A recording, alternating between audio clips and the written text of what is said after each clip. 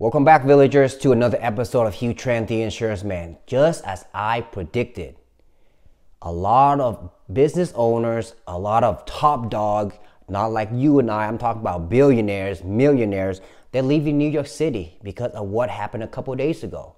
If you watch my previous video, I mentioned that Attorney General Letitia James, along with Judge Engoron, they threw the hammer at Donald Trump, $355 million that he had to cough up, including legal fees and all that stuff. And it bothers me because if you look at facts, he didn't do anything wrong. If you look at feelings, you can find some bullshit reasons, try to defame this man, try to make him pay a large sum of money, clout chasing, and the next day go on national news and brag about it.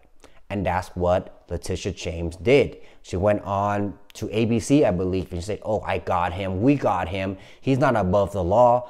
And she threatened, she made a threat. And that threat is, if Donald Trump don't pay for this fine legal fees, we're gonna take away his business. Oh boy. So for an average person, you may think, oh, that's nothing. But from a business standpoint, business owner, we're talking about millionaire, billionaires, they don't want nothing to do with this type of bullshit. Let me explain. Elena and John Cardone, they went out publicly on Twitter, and this is what they said. I'll put it into the left and right so that you guys will know what they said, but I'll make a summary of it. They don't want nothing to do with New York anymore. So that's why they're taking their businesses to Florida. Less drama, less headache, and less political agenda. Because when you are a business owner, you hire thousands of people. These employees rely on you to do what's right. The last thing they want is to have to deal with court cases because of some woke agenda trying to destroy your business and threaten you to take away your business. That's a lot of stress, unnecessary BS.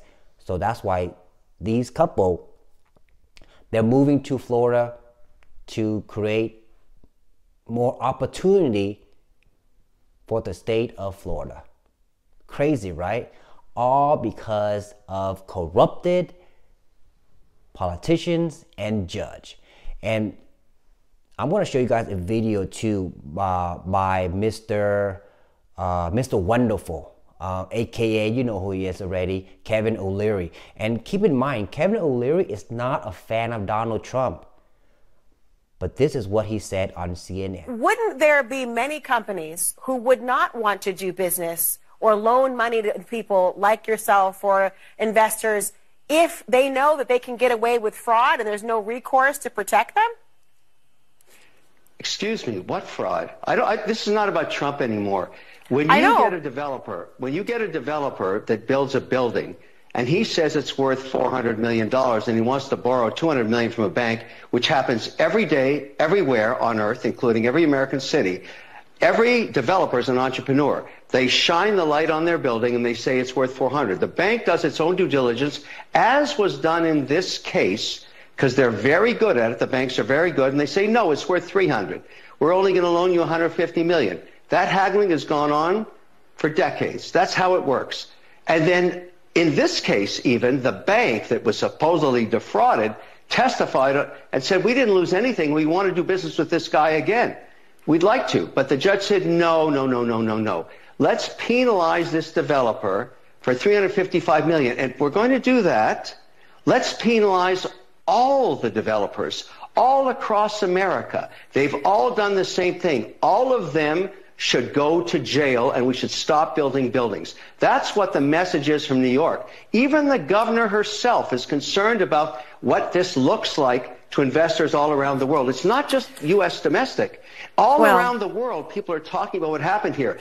You really think people want to invest money in New York after this? How about we go somewhere else? I think there are people who would, I don't want to cut you off, but I want to converse with you instead. You just did. It's only because I want to have a conversation, you know what? Kevin, as opposed to just having you tell me. I respect you because you're a lawyer. You're a lawyer. You understand exactly what I'm talking about.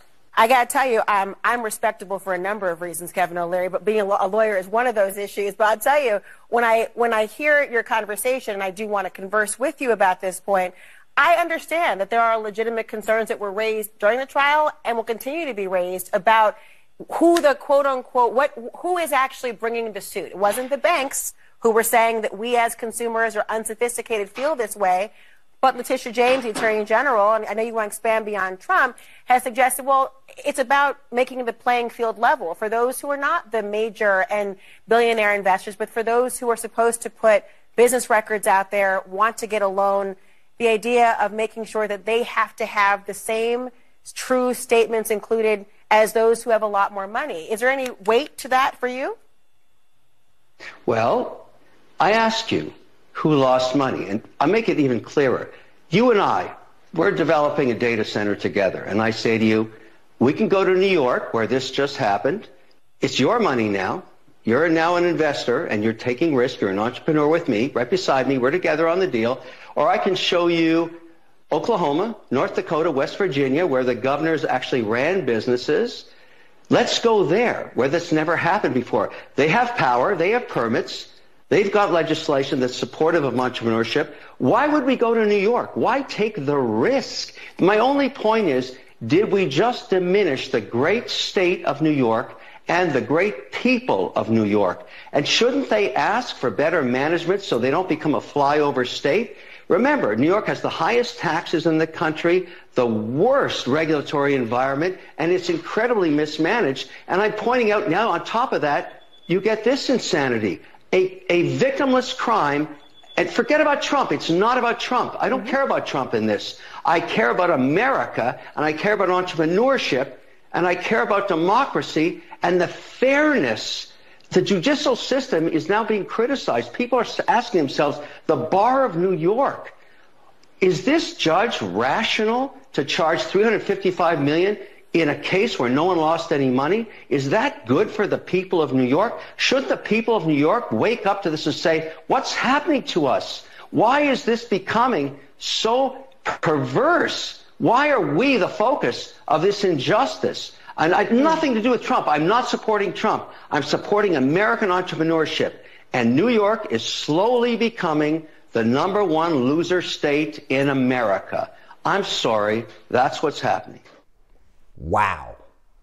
Let me know in the comment section what you guys think. Are you with Donald Trump or are you against Donald Trump? What do you think about the case? Because I want to know. We're here to create a community where we have a voice. Freedom of speech is very important. Where I came from, we can't say any of these stuff because if you want to, they put you behind bars and you can talk to yourself for who knows how long. It's not fun. So I appreciate this country, freedom of speech, a lot. And that's something that a lot of Americans, we don't appreciate because, you know, we take shit for granted. So be very careful, you guys. But back to this case, I predicted in the last video, if you guys haven't seen it yet, check it out, that it's not going to end well for New Yorkers. Because at the end of the day, bad policies, bad agenda, the people always pay for it at the end of it. Because New York truckers, they are thinking about boycotting routes, meaning supplies will drop. No New York truckers going to give you guys essential stuff you need. You know, eggs, milk, food, water, whatever it is, it's going on decline. When it goes on decline, the price is going to go up on top of inflation. So that's not going to end well for the people. I really hope the New Yorkers, truckers reconsider. But I can't blame them for what they want to do because you can't bully Donald Trump like that. Even if you hate him, you have to look at facts. The facts are there was no victim. And he borrowed a loan from a bank and he paid it back with interest. We need to close this chapter and move on instead of attacking a political opponent, try to go for clout chasing. And at the end of the day, the people always pay for the ultimate price. I appreciate you for watching. Let me know what you guys think in the comment section. If you feel like you learned a thing or two, please consider subscribing. Because as you can see, your boy is trying to build up his channel because I'm tired of sheep. Try to make everything far, far left. It's time we meet in the middle and have a proper conversation. I love you guys. Until next time.